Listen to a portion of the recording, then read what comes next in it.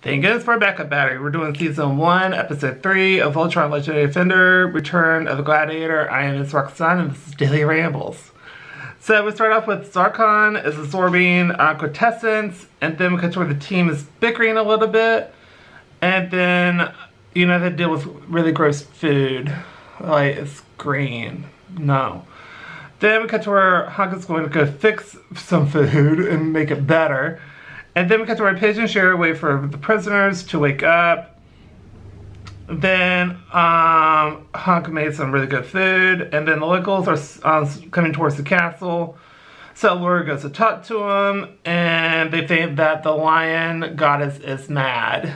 And they think Voltron is the lady. Okay. I don't know what Voltron is actually. So I know it's a robot. But to me it's a dude. But I don't know. Actually. Anyway. So they go to the village, and then we get to where Pidge talks to the prisoners and one of the prisoners tells Shira that he was a gladiator and they had to fight, and that he beat up and injured Pidge's brother. And Shira took his place Then we go to the village, and it's super cute.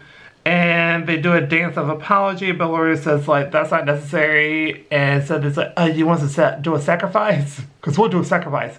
She's like, no, the dance apology is fine.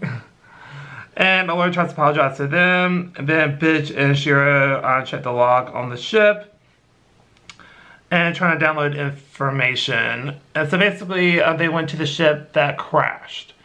And then we see that there's a ship approaching. Pidge only got to 50%, and they had to bail, and then the lions saved them, and then basically the gladiator attacks them, and they form Voltrons. But this gladiator, he's like a certified monster now, and Hacker like transformed him into something completely different, but Shira did remember it. So they form Voltron and have a really cool action scene, but they're starting to fail. Then Shira's stepping up his game, and they need a sword. And then Keith Lion has an idea, and a sword appears, thanks to the Bayard.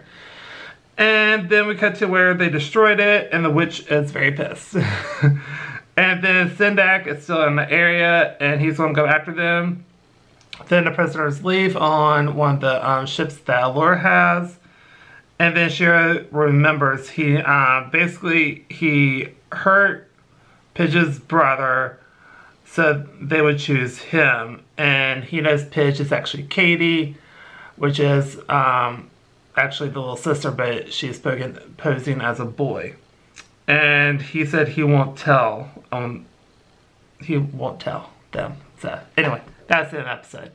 Really good episode. Actually, I really enjoyed it. I gave it an A+, because we started to figure out why we saw that picture in the last episode. And it was actually Katie, not a girlfriend or anything. It was actually her and her older brother. So, anyway, can't really talk today. Working on it. But I thought it was a really good episode. The action scenes were really cool, and the fact that that Shira figured out the moves and stuff, it was able to figure it out and to defeat the monster. I thought that was really neat as well. And I just like this series a lot. So anyway, that's what I'll do for this episode. So if you like this episode, please go to like, comment down below, tell me what you think, do you agree, disagree, tell me your thoughts down below. Don't forget to subscribe, because it does help out the channel a lot. And I'll see y'all in my next video. Bye everybody.